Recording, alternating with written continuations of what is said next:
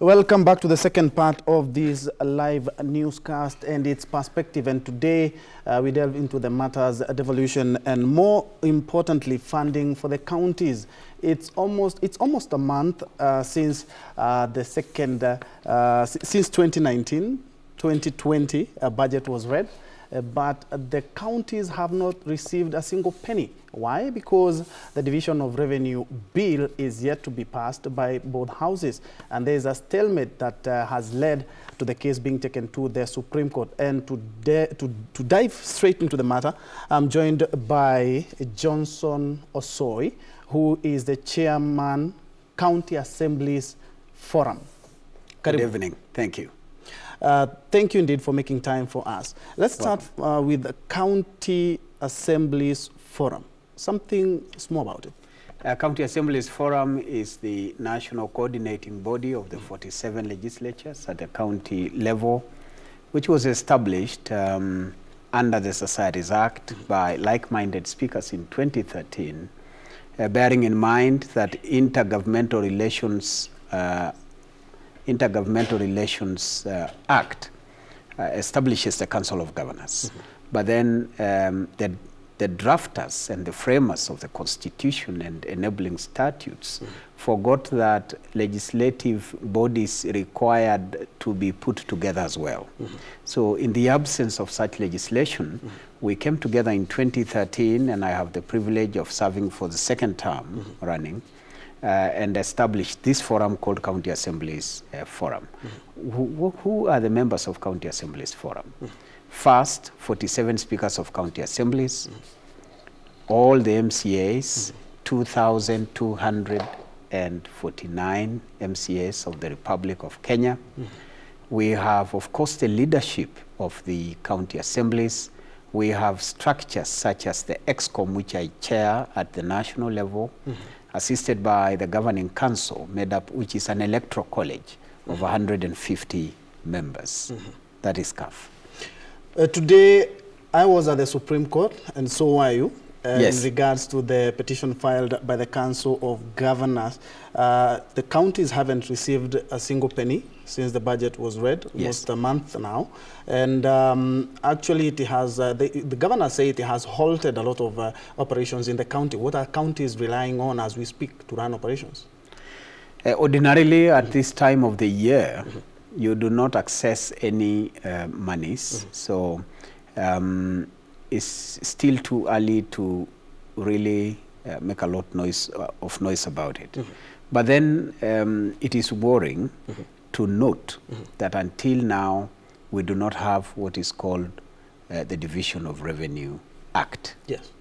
The Division of Revenue Act is provided for under Article 218 of our Constitution, that until you know your share, you cannot budget. Because what are you budgeting? Yes. And that is what we went to the Supreme Court today. And for the record, it was not just Council of Governors. Yes, indeed. Today, before the Supreme Court, was a Council of Governors led by their chairman and vice chair, Governors Oparanya and Wairia. The Senate, led by the Senate leadership, the leader of majority and leader of minority, and the county assemblies led by myself and other leaders from the county assemblies, which is a very rare occasion to see governors and MCAs and senators agreeing on one issue. Ordinarily, there is a lot of animosity between governors and MCAs. Yes. You saw the other day governor of Taita Taveta calling for dissolution of the county assembly. Yes. And we are on record telling him that he doesn't have such powers. But so we are having problems as a country today because the Division of Revenue is not in place. That is number one. Yes.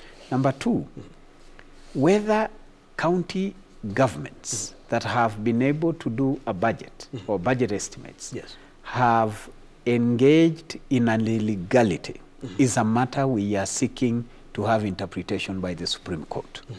Two, whether the Division or the Appropriation Act, which was ascended to by His Excellency President Uhuru Kenyatta, is legal in the first place. Because National Assembly passed an appropriation bill. It was ascended to by the president in the absence of compliance with articles of the Constitution.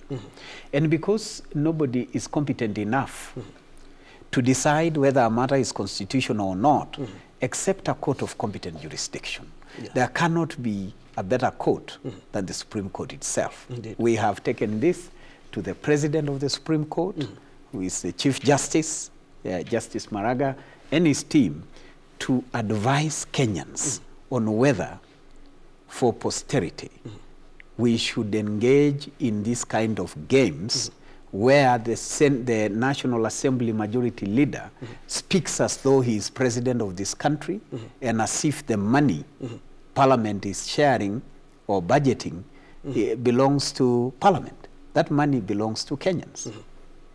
Okay. And now that the Appropriations Act has already been ascended to by the president, you still want to challenge that?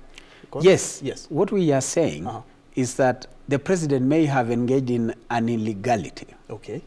That is why we are in the Supreme Court. So you'll be seeking an interpretation of the law on the same? Yes. It is one of the points that we are seeking interpretation on. Can Parliament, National Assembly to be specific, in the absence of mediation, can National Assembly purport to enact an appropriation bill, and it is ascended by the president, without compliance to Article 218? What this means, my friend, is that if we let this go and it becomes the norm, then devolution is under threat. And what is division of revenue?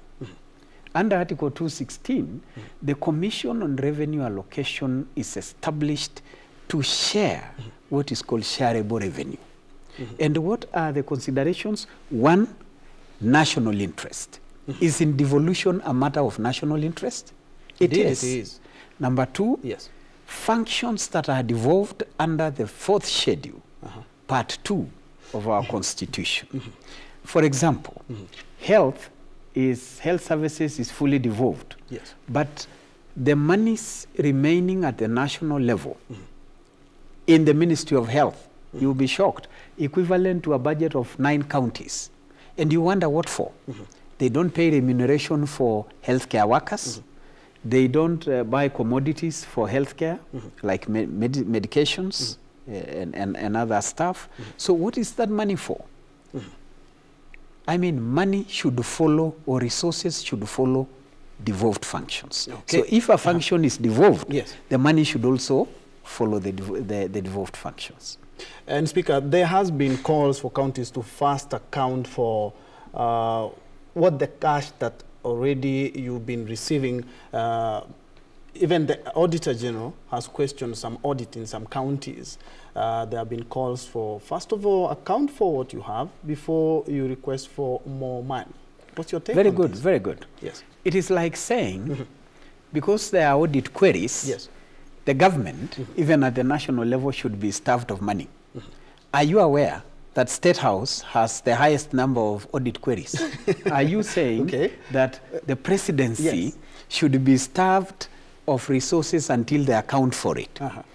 What I am saying, and this should be very clear, we are not asking or seeking for more resources in place of accountability.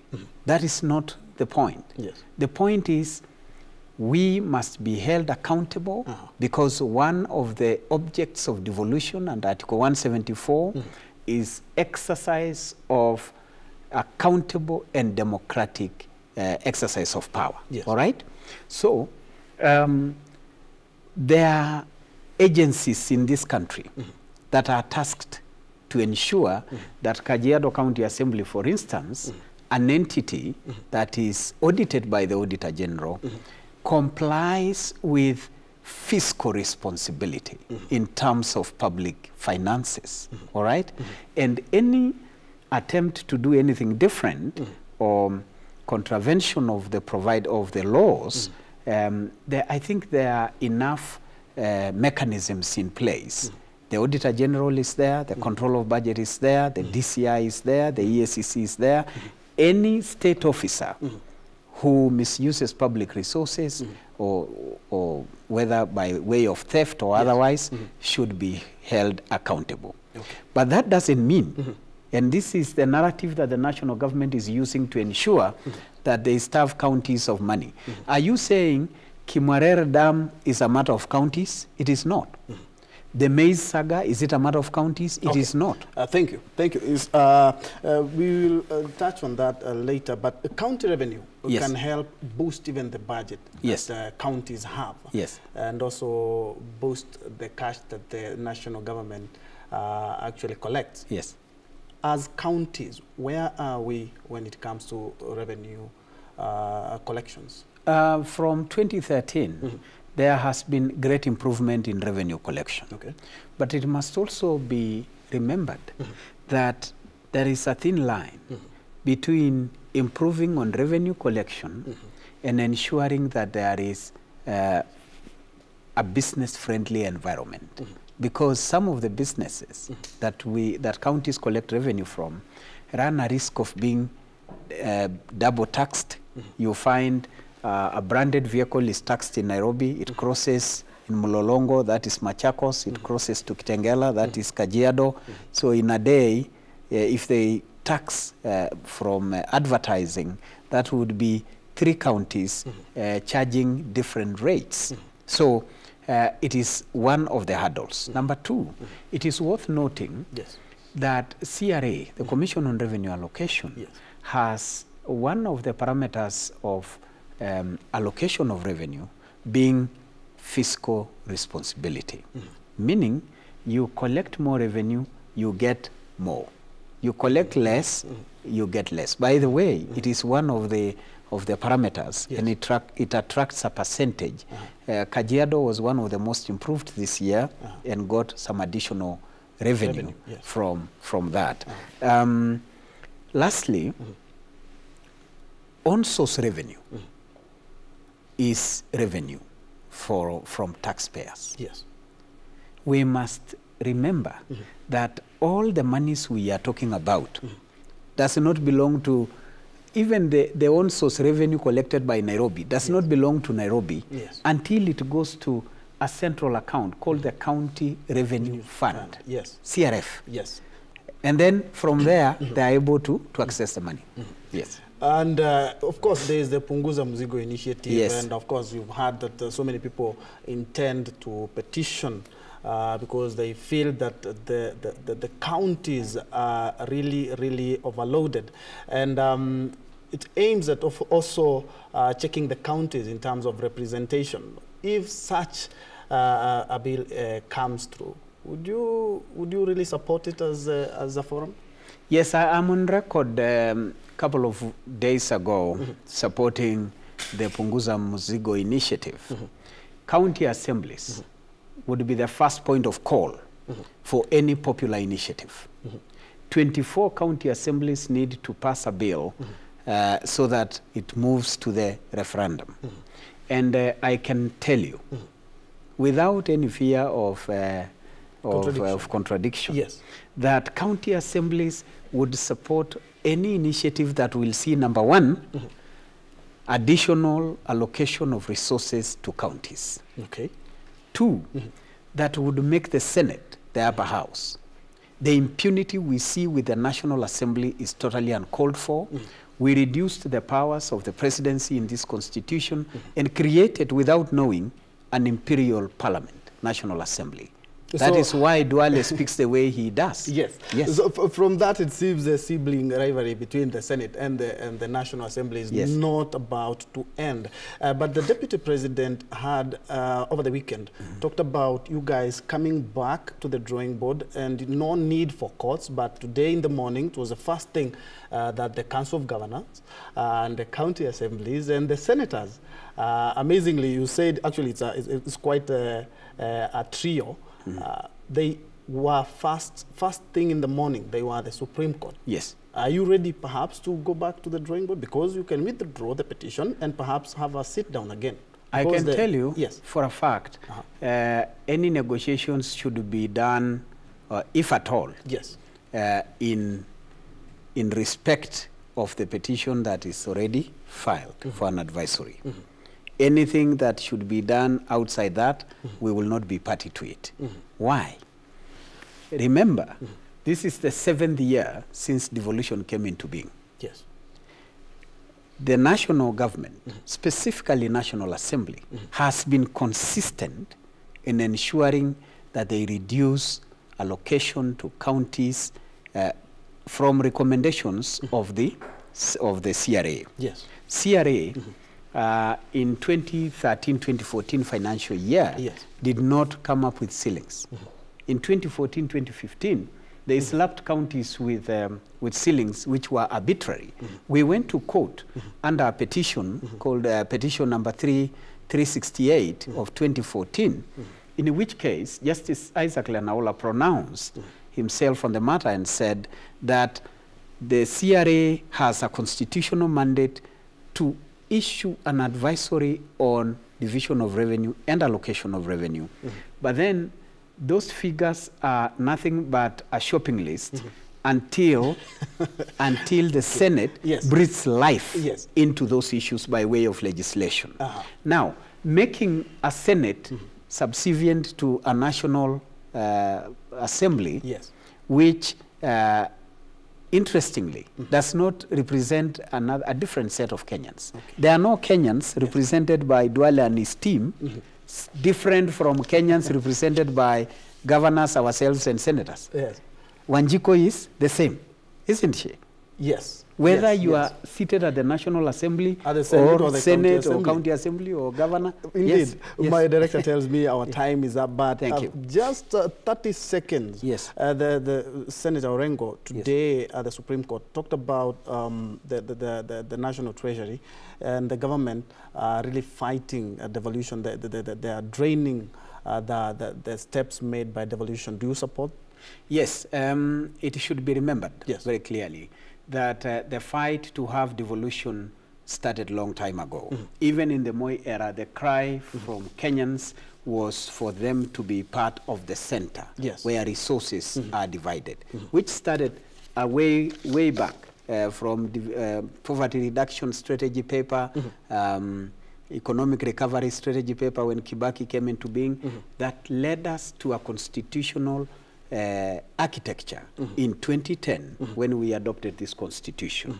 My last comment, Chapter 11 of our constitution, and Senator Orengo alluded to this fact today, other than the Bill of Rights, is perhaps one of the most fundamental changes in our governance structure, a gift to Kenyans. We must guard it with all jealousy. We must guard it with all the strength to the last drop of our blood, because all Wanjiko got is devolution. Indeed. In the absence of that, we go back to the imperial dictatorship. Indeed. Thank you. Thank you indeed so much, Mr. Johnson Osoi, who is the chair County Assemblies Forum. Indeed, that's where we put a cap on perspective this evening. Remember, this conversation continues, and even this conversation continues on Friday when there will be a mention at the Supreme Court, and definitely we'll be keeping you updated on those happening. Indeed, we are continuing with our news, so don't go away. Thank you for having me around.